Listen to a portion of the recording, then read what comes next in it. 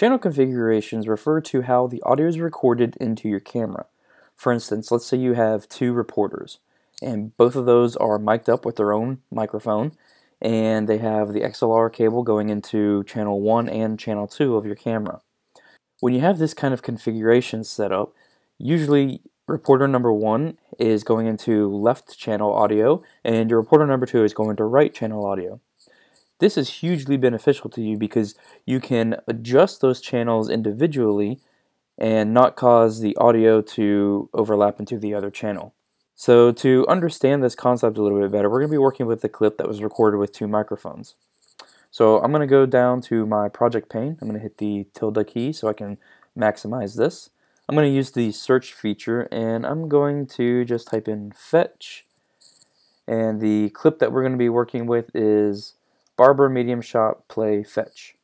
So I'm going to hit the tilde key to minimize that, and I'm going to double click it so we can see the clip up here in our source pane. The first thing I'm going to do is I'm going to bring this clip down into the timeline by hitting the comma key.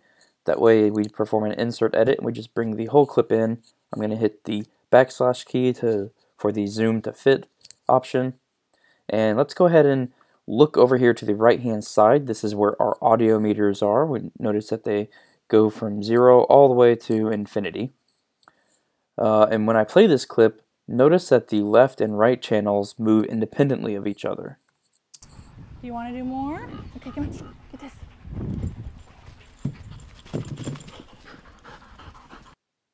So the reason this occurs is because the left channel is recorded from the microphone that Barbara is wearing, while the right channel is the microphone from the camera.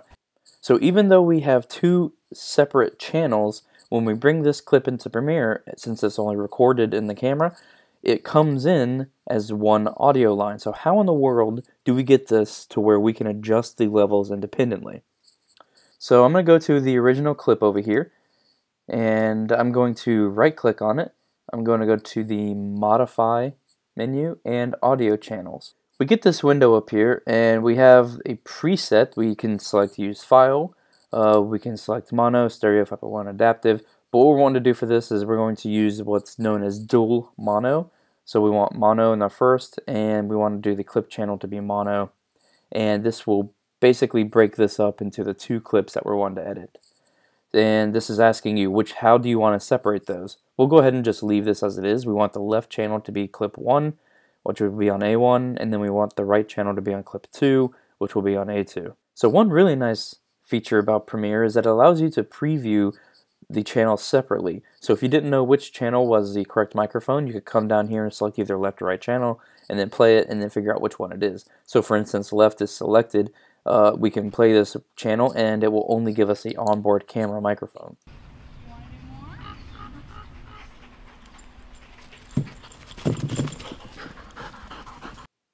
We can hear Barbara a little bit in the background because she's speaking loud enough that this microphone on the camera is picking her voice up. Alright, so let's go ahead and hit OK. And this is basically saying that, hey, you're changing the source clip, but anything that you have edited in the timeline is not going to be updated. So we'll go ahead and say yes to that. And you'll notice, like that warning just said, nothing in this timeline has been updated.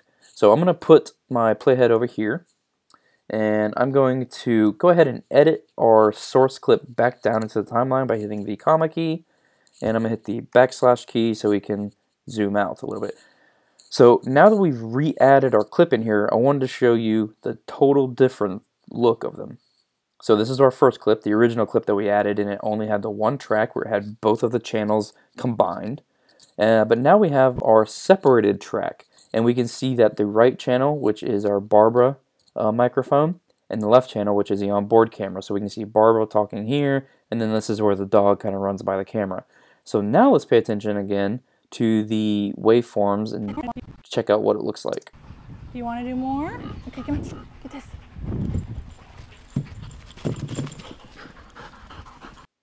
And now because the channels are separated, now we can adjust them individually. So for instance, if we wanted to lower the onboard camera microphone so it's not as loud, we could now adjust that individually.